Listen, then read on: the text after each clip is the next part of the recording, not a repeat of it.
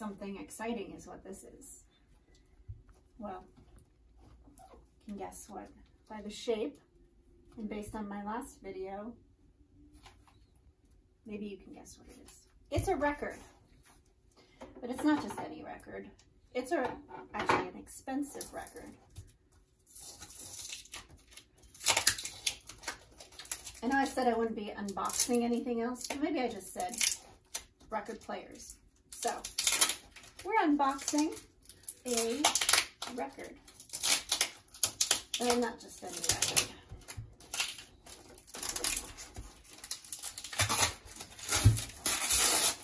Ripping it open with my bare hands. Maybe I'll use a scissor. Ah!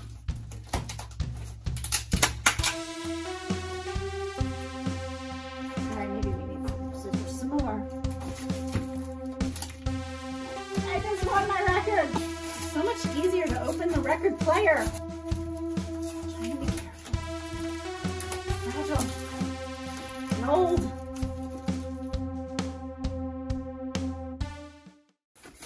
And you're still wondering, because I have an answer, what this record is. It's a good one. It's one that I was actually shocked my dad didn't have in his record collection, because he was a huge fan. I'm trying to do this for dramatic effect. Ah, so excited, I don't even know what it's gonna look like. He was a huge fan of, wow, that was anticlimactic because that's not even the cover. Are you ready? Are you ready for this? Yeah, you're ready. You've been watching this whole time. Pink Floyd. Oh, it's beautiful. So this is one of my favorite Pink Floyd albums, Wish You Were Here. And I only recently discovered this because I've always listened to one or two songs off the album, like Wish You Were Here. The song itself was always one of my favorites, but I never listened to the whole album. And I mean, like, of course I know Shine On You Crazy Diamond. There's the cover. I never listened to it start to finish until recently.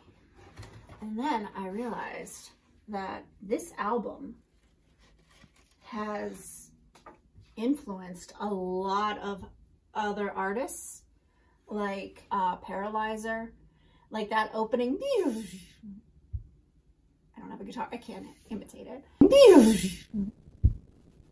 That beginning line where the guitar does that arpeggio, one of my absolute favorite composers for film scores is Vangelis, specifically the Blade Runner soundtrack.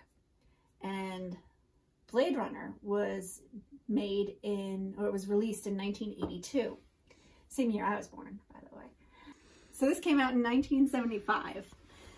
And you know what? I was annoyed because I was like, you know, the whole intro part one of Shine On You Crazy Diamond, it's basically Blade Runner. It's basic, like Vangelis, I am quite sure, ripped off Pink Floyd. And I even have a Vangelis record that I'm also going to listen to that I've never listened to before. A few things that I found out. The Burning Man is apparently, there was a lot of hostility in the music industry and a lot of bad feelings felt by the band towards the music industry, and there was a saying that they didn't want to get burned by the music industry. So that's why it's two businessmen shaking hands and one is getting burned. The song itself, not the picture, but the song entitled Wish You Were Here was about one of the founding members of Pink Floyd, Syd Barrett. And there was a lot of speculation as to why he quit. Some people thought he had mental illness, I think like schizophrenia or something like that.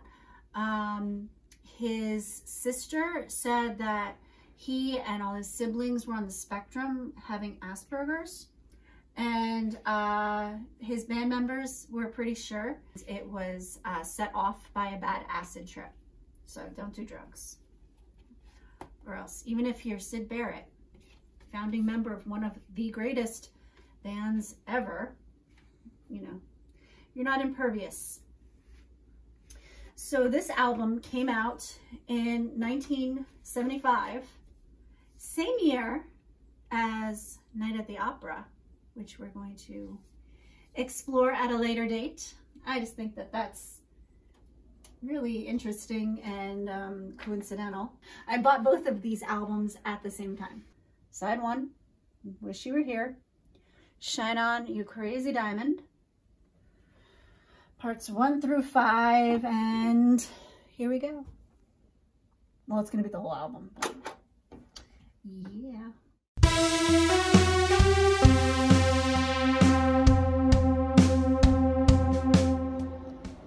So you missed it, sorry. But we just listened to side 1 of Pink Floyd's Wish You Were Here. It's amazing. I mean, I've heard the whole album front to back many times because it's one of my favorite Pink Floyd albums. But I never get tired of it. I never get tired of the sound of the Mini Moog synthesizer. Pretty amazing. Also, they just had recorded sounds on a cassette tape that they'd play. I just found out. I didn't know that. So we're gonna listen to side 2. I never know if they're gonna say side A or side B or side 1 or side 2.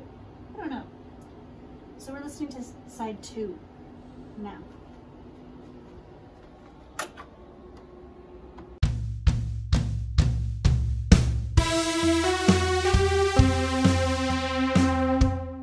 So I just finished side 2. And it's amazing. It really is. It's, if you have like 45 minutes, please listen to the album. Side 1, you really need to listen to it from beginning to end. Can't stress that enough. It's an experience. You would want to listen to necessarily all 9 parts back to back, but 1 through 5 should definitely be listened to together. And then 6 through 9, listen to together. It's a journey and it's an experience. And, you know, why not? What else are you doing? They used the organ quite a bit. I believe it was a synthesized sound, though. I don't think they had a Hammond organ on stage. And they had a saxophone by, who played the saxophone? Dick Perry was on saxophone. Amazing sounds. Amazing. Moving on. Welcome to the Machine. The use of the Mini Moog. I love a good synthesizer. It's the manipulation and twisting of sound is just, you know, it's mad scientist at its best, I think. That's in a nutshell what a Moog synthesizer is. Or any synthesizer at this point. You're being a mad scientist with sound waves, and that's okay. Take that, Queen. So Have a Cigar. It's actually kind of a jab at the music industry again. I had mentioned that that's what the cover is doing, saying, you know, kind of a commentary on how, I guess, bands were treated back then. Have a Cigar, though, the intervals. And for those of you that are not musicians, intervals basically mean the distance between 2 notes. So like if my keyboard's not on, but imagine. So say this note, which consequently is C, to F, that's 1, 2, 3, 4 notes away. So the interval is a 4th.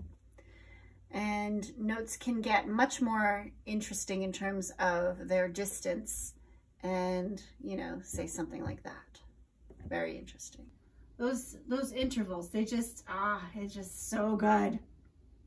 Sorry, I get passionate about low-end sounds. So good. Wish You Were Here.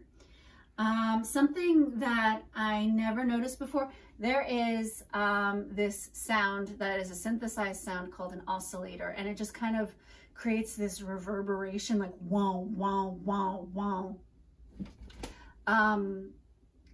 And that sound going from Have a Cigar into Wish You Were Here is present, but you, like with the record player on, like you can feel that vibration, and it becomes intense.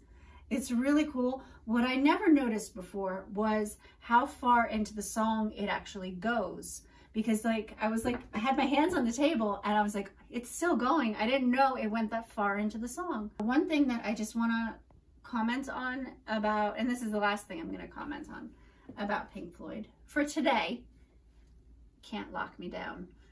They are one of the few prestigious bands that really set themselves apart as being great because they knew how to convert emotion into sound. And when you listen to, say, Wish You Were Here, you know, I think people can kind of dismiss it as being, it sounds has a bit of a country twang to it.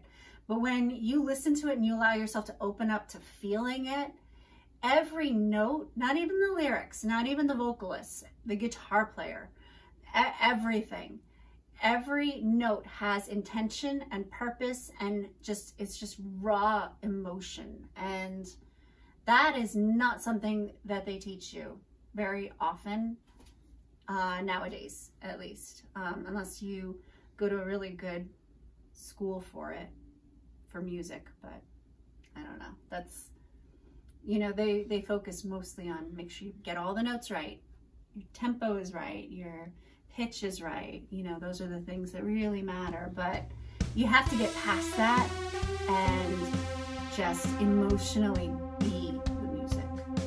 So that was my rant for today. I hope you all enjoyed it. I hope you're still watching. Subscribe to my YouTube page, please, because I enjoy having these talks.